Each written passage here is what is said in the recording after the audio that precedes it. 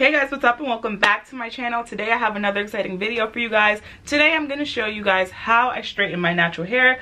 This is what we're looking like. This is how I ended up styling it. I think it looks pretty darn good if I do say so myself. I don't normally straighten my hair. I normally will only straighten my hair maybe every 4 to 6 months. I don't really straighten it because I don't really wear my natural hair. You guys know I'm in the wig game. I be wearing wigs every single day, but I did want to let my hair breathe for a little bit, let it air out, and this is what we're looking like. I'm just going to show you guys everything I did to get my hair looking like this, how I straightened it, how I blow dried it, all the products that I used. I will leave everything in the description box down below, but I'm going to stop talking. Let's get right into the video. Okay, you guys, so this is my hair. I just washed it with the Shea Moisture Peace Rose Oil Complex Nourish and Silken Conditioner for dry brittle hair. I got this at TJ Maxx. I feel like I say that in every video. I get everything from TJ Maxx, but it was $5.99, and that's a steal for Shea Moisture. So I just co-washed today. I didn't use any type of shampoo because I have recently washed my hair, but I did have some gel in my hair and I didn't want to straighten my hair if it had a bunch of products in it. There was no point in defining my curls if I'm going to straighten my hair. And when I'm straightening my hair, I prefer not to put a bunch of products in it like leave-ins and all that stuff because it's just going to weigh my hair down and make it really greasy looking. So I don't apply any products until after my hair is already straight. But at this point you can apply whatever heat protectant or whatever that kind of stuff that you use. I don't use heat protectant. Don't kill me, but I just don't see a difference between using it and not using it. You know, I've tried both and I haven't received any heat damage because of it, you know. So whatever works for you, but yeah. Oh, and to blow dry, I'm using this blush blow dryer by Revlon. If you're gonna straighten your hair, I would not use a blow dryer with the comb attachment. I would definitely use either a brush and a blow dryer or a blow dryer like this that already has a brush attached to it.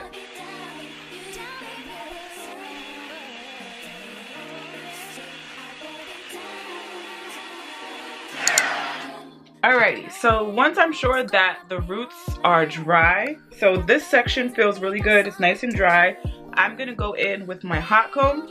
Now, some people don't like to use these. I'm just using one of those plug-in hot combs.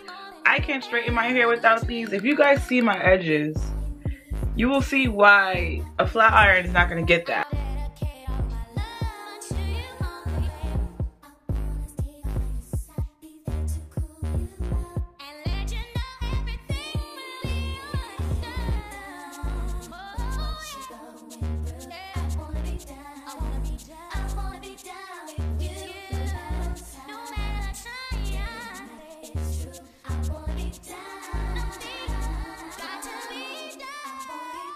Alright, so this is what we're looking like.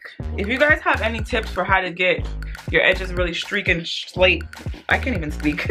If you have any tips for how to get your edges really sleek and straight, if you have my type of hair, let me know.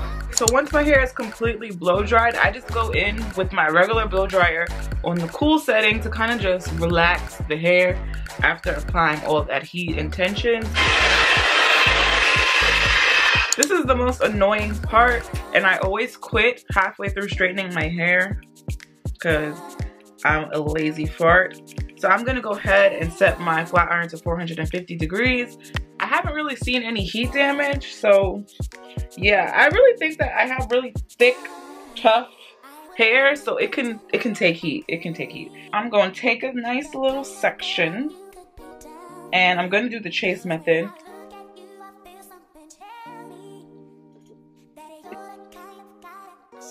Like, how am I supposed to get in here without burning my ear?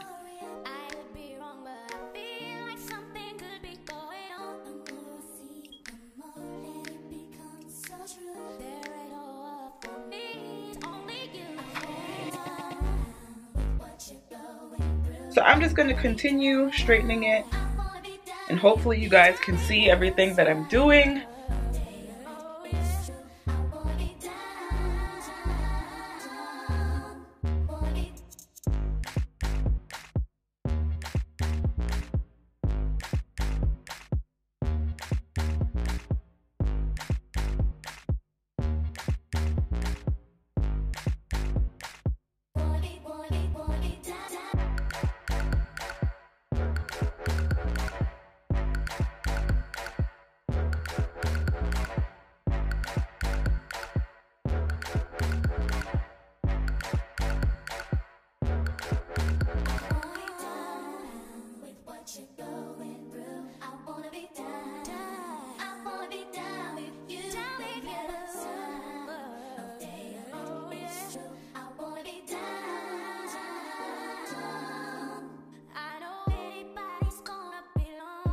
And I just look at the roots to make sure they're actually straight, because the roots are the most important part. If the roots ain't right, there was no point of you even trying. Length. I don't know what length this is. What is this considered? Collarbone length? I really don't know. So it looks really soft and bouncy without even bumping the ends. And if I attempt to bump the ends,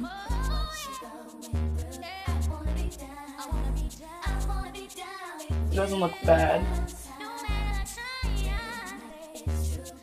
There. When I bump the ends, it looks like this. This is for the stylist that said that my hair was dry and stiff because I wear wigs all the time. All right, after that commercial break.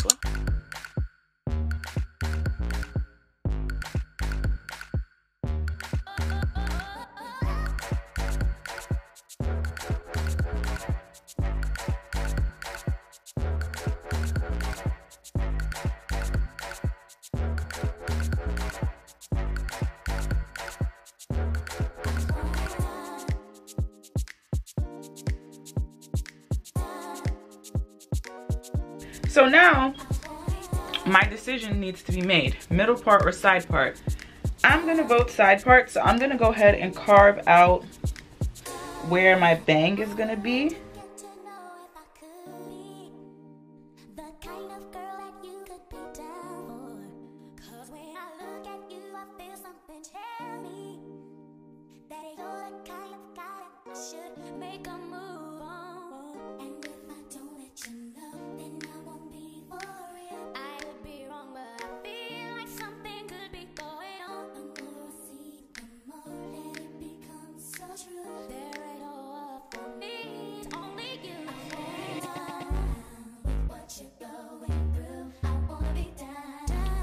This is what it looks like if I do this little swoop situation.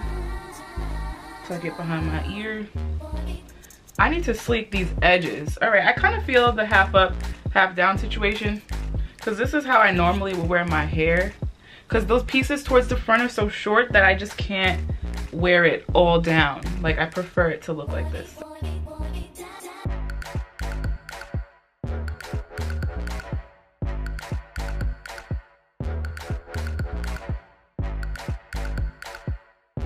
Alright you guys, so this is what my hair looks like. I ended up putting it like half up, half down. I clipped up those little short pieces that were in the front. As you guys can see, it's just hanging out back there. I don't know, I wish all of my hair was this length, but the top section, like I told you guys, it was broken off from when I wore weaves all the time. And I started transitioning the back of my hair before I started transitioning the front, because the front was left out in the weaves, if that makes sense. So my hair is kind of not growing evenly, but eventually the top will grow out just as long as the back and I'll be more satisfied. But until then, this is how I'm going to be wearing my hair. Little side swept bang, little, you know, it's cute. I think it doesn't look bad. I do look really young, like I look like how I looked when I was in 8th grade, but that's cool. That's cool. If you guys enjoyed this video, please give it a thumbs up. I know you guys have been requesting natural hair videos, so I wanted to bring this one to you guys so that I could like satisfy that craving, you feel me? More natural hair videos to come. Please leave your suggestions down in the comments down below if you guys think that I should style my hair a certain way. If you guys want me to do some different styles, let me know. Leave all your suggestions because I'm open to doing them all. So yeah, if you guys enjoyed this video, give it a thumbs up if I didn't say that already. I feel like I did because I say it in every video. Subscribe to my channel if you haven't already, and turn on your post notifications so that you'll be notified every single time I upload a new video. And when you're finished, comment down below #notificationgang so that I can shout you out in my next video. I will see all of you beautiful people in my next one. Bye.